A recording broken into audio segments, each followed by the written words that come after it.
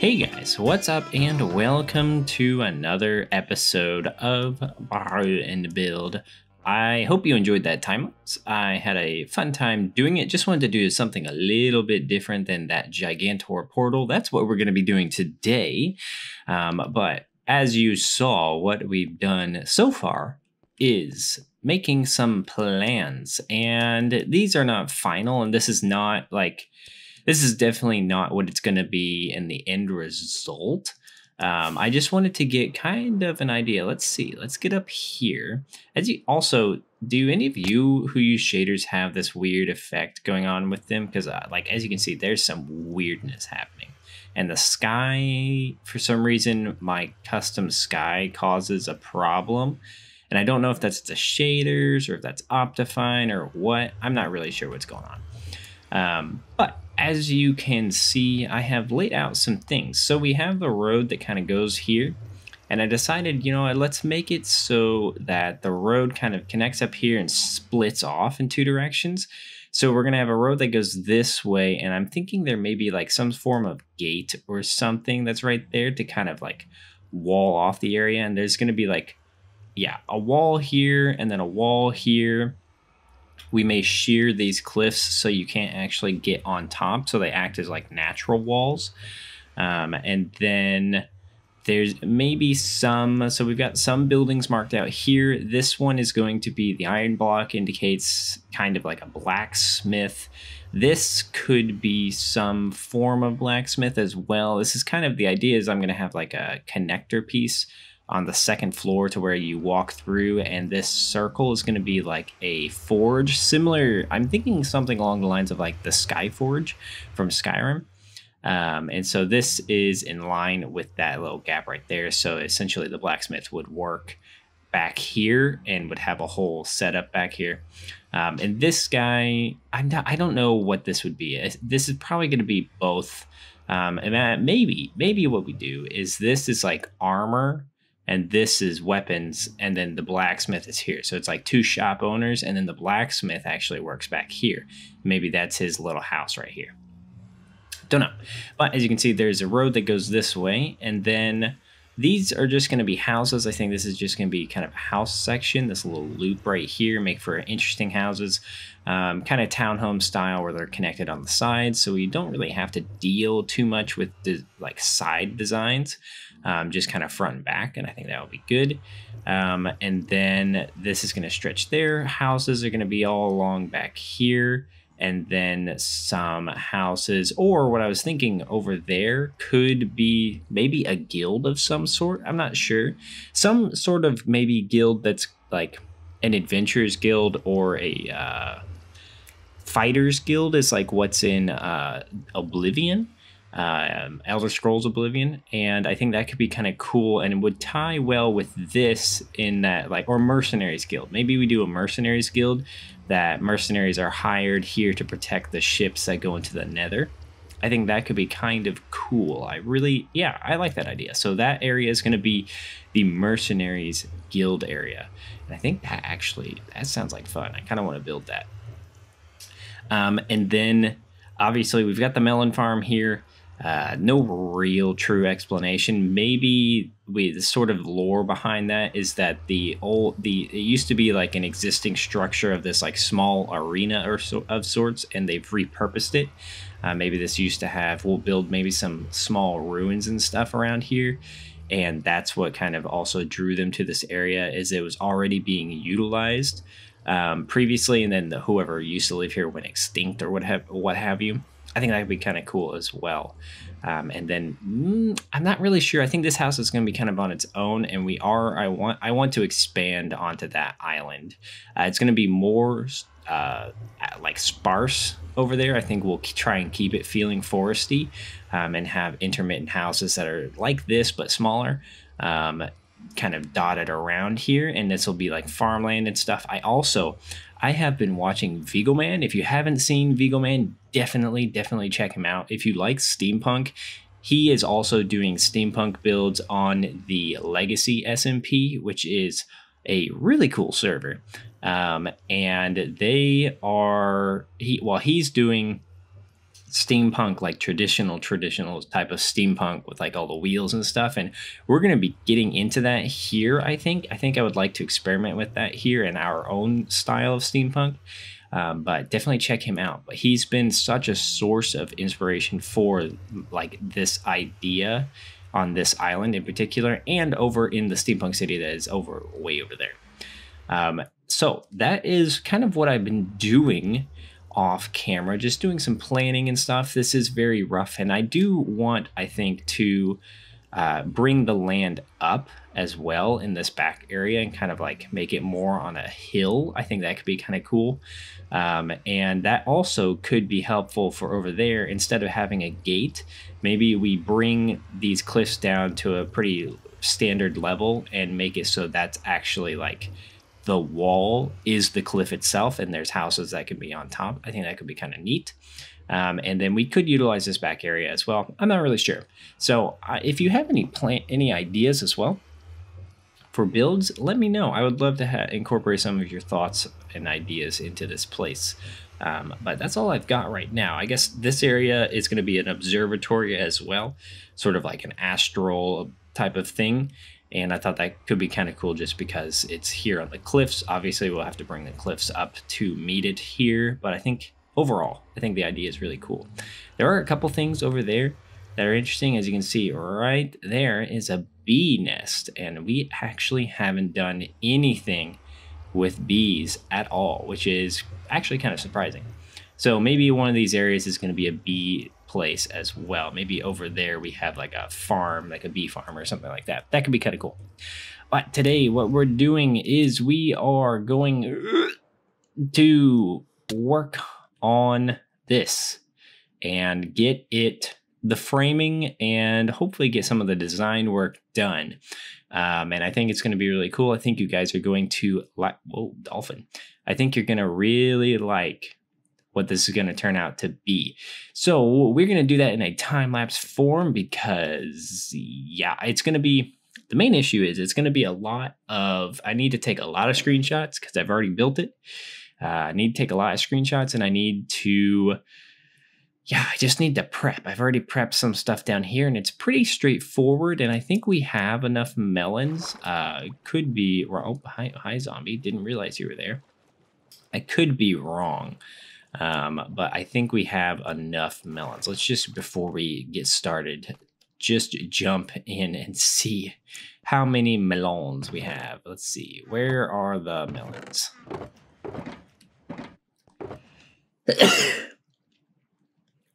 There they are. So we have a pretty decent amount. I think I'm going to wait and get like this entire row of melons all stacked up. I don't think we're going to need nearly that many, but essentially we need to go from the bottom all the way to the top with melons as a design feature.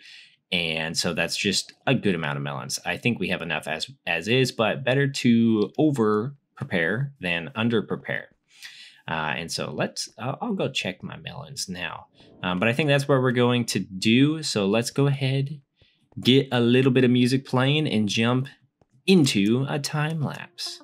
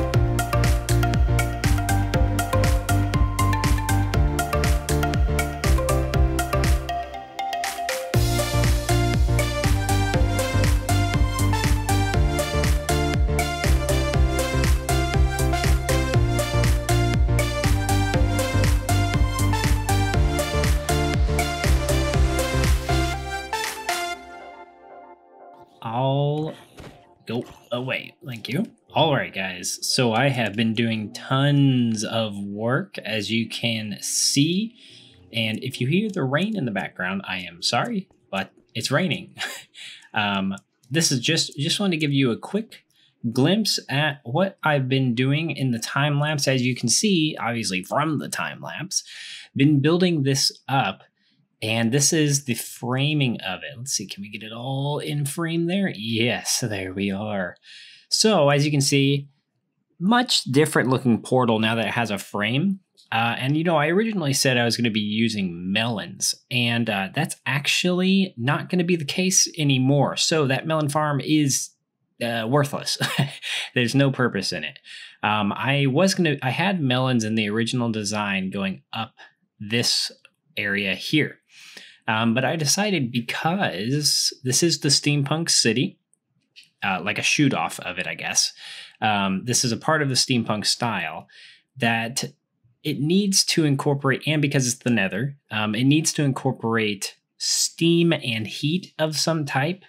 And so I figured, you know what? This is the Nether. This is all about like lava and heat and things like that. So I swapped the melon design out for magma, and I think it looks so good. I also put some falling lava and magma down the center there of each of these sides. And I also have learned that when I go through this portal, when I pop back out, it pops me out like right there, which is a little dangerous. So may have to fiddle faddle around with that, or just never actually go into the portal via this area here. Now, I do have a lot more planned for this. I've actually made a creative world of this world, like a copy of this world, to plan things out in creative. And reason for that is because the plans I have are huge. And I mean, when I tell you huge, guys, I mean freaking huge. They are massive. I have spent the majority of today actually doing that, as opposed to building in this world, because I'm having a blast, honestly, planning this area out. You guys are going to love what this turns out to be. There is so much going on this particular spot here. So just to give you kind of an idea of what I'm thinking is, there's going to be some form. I'm going to try and figure out a way to make these connectors make sense. Because right now it doesn't make sense as to why they're there. It's supposed to be like one big portal. My hope, I pray that Mojang makes it so that crying obsidian can be used as a part of a portal. I doubt that they're going to do that, but if they do, that'll make this look so much better, because this one and this one I would make into having the crying obsidian. So then it blends pretty well with the portal effect, so you don't get as much of an obsidian line right there. It would make it just feel like a little bit bigger of a portal, I think. Up there's going to be a connection point that is made like up in this area, and then it's going to go down and go across here. And there's going to be here as well. And it's going to essentially be like an electric circuit that you see being pulsating, like that's pulsating. On this area, there's going to be like what's it called? I saw Vigo Man is building in the steampunk style as well on the legacy server, and he made a water wheel. So I love that design of water wheel. And so I incorporated something similar, where there's going to be a water wheel pushing down, or like dropping water, spinning gears that will travel upwards to spin a thing up here that'll send an electric pulse across and will power this. And essentially that's supposed to be what makes these power. These are supposed to be like hot coils or something like that. And then there's also going to be a gargantuan like cog type of water wheel thing on this side as well. And then let's see here. The mountain is going to expand quite a bit. It's going to come out around this area. And let's actually get on top of this here if we can. So essentially the mountain's going to extend way far out. Over here is not going to extend too far. It's going to be about as big as the portal in terms of width. Going to come out here, extend out, kind of plateau at the top here. There's going to be a big build on top as well. Not huge, but like almost like a power plant, to where all the power that is being made, with all the different water wheels and the heat from the core area, like what's it called? What type of heat is it? Geothermal energy. That's what it's called. This is going to be like a geothermal plant that also utilizes water wheels can make like power, so that it can keep this portal on, because you can imagine how much power is actually needed to make something like this work. And so, it's just so big. I have way too many thoughts to be able to like put them into words right now. I could show you, but I kind of want to keep it a secret. I think the next few episodes are going to be pretty cool. This mountain, thankfully, we took so much stone away that like didn't use any stone. Like all of this is just repurposed from the mountain. So that's pretty cool. But I'm going to go ahead and get into working a little bit on, I might try and actually do the outlines for the mountains. I think that could be kind of cool. Just so you guys get an idea as to what this is going to look like when we are all done. I mean, and by all done, I mean like in multiple episodes, because it's going to be quite big and it's going to extend way out here and stuff. And I think it's going to be really cool. And it'll also make it so our little nether portion that we're going to make, like I said, on the inside of the portal, it's going to look like the nether. It's going to really make it so we can have a pretty expansive looking nether. And we may be able to play with like red glass to make fog and stuff. I think it's going to be really cool. I'm really excited. So let's go ahead and jump into one final time lapse, just one more, and then we will wrap the episode up.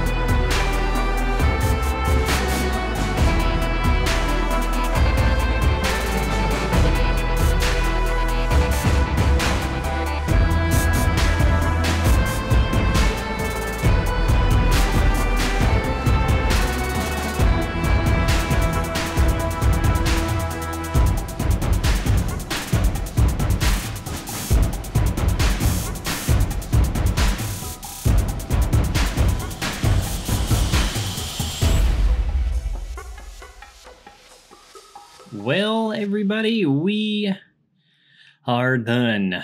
Quite a bit of planning has been done today, I would say. We've planned out, at the beginning of the episode, planned out this entire area here, and it's not going to be exactly the way, I don't think I really touched on this too much, but it's not going to really be exactly how I've laid it out. I'm going to have some like different heights of things. I'm thinking the further back it goes, the higher up it goes. This area is obviously going to be changed a bit. This is going to be the newest edition that we'll be talking about, where it's going to be a very cliffy area here. And so it's going to influence this area as well. But yeah, so this is what this, I don't remember what all I've shown you, but there's this. And then this is the big daddy that we've been working on for the majority of the episode, and I really like what it's turned out to be. I think it looks so cool, and it is like, I know you've already seen it like this, but just look at it. Oh, it's so cool, and I have so many plans for it that I'm just super excited for. Some things I just wanted to quickly point out is so this line here and this line, those are intentionally put there because those are the top and bottom lines of the water wheel that will be up at that level. It's quite a big water wheel. That's like the top, and then it comes out here, and it comes out to like here. And so there's going to be water that sticks out and pours here, and that will be creating energy. This little stick outy bit here, I think is going to have another water wheel that catches, or maybe a tube that catches and forces it into a water, like a high speed water wheel, to get even more energy out of it. And so we're going to have some stuff here. There's going to be pipes and stuff that go all along here. This cliff side is going to extend out a little bit here, may actually extend out like even all the way around. The big thing, or the reason why we're doing all this cliff stuff, is because it looks so much more natural when this is actually like built into a cliff, obviously, because currently what we've got going on is it's just sticking up out of these two cliffs, and it doesn't really look that good, especially from down here. If we take a look over here, there we go. If we take a look here, I mean, obviously ignore all the scaffolding stuff that's going around, but it just doesn't look that good. And I don't think I would be able to make this side look that good, honestly. So what we're going to be doing is wrapping this all. Ooh, man, I'm getting pretty good at that. This is all going to be cliff here. There's going to be a big cliff up top at this level. And then it's going to be big enough that there's going to be a power plant of some sort, or some sort of building up there.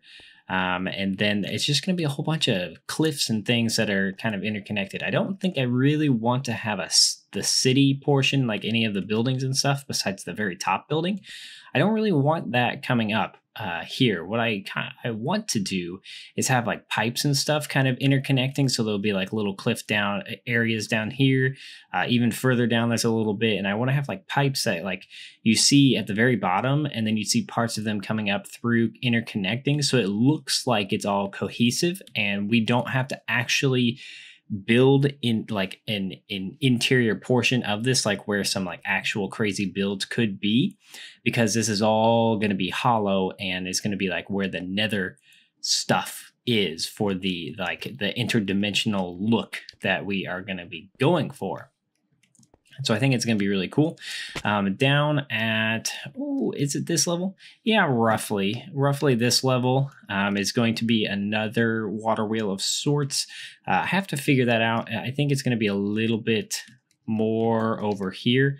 I think it's going to be more in front of here. And then it's going to be pouring down. There's going to be gears and cogs and stuff moving. It's going to be really cool. I have tons and tons of ideas. Don't know what's going to go down here besides this like observatory, which may get moved. I may push it back to over there or over at that mountain. Not really sure. It kind of just depends on how this place expands. But alas, guys, that is going to, darn it. This is going to have to do it for this episode because I am out of time. I have done so much in this episode that it's actually pretty crazy.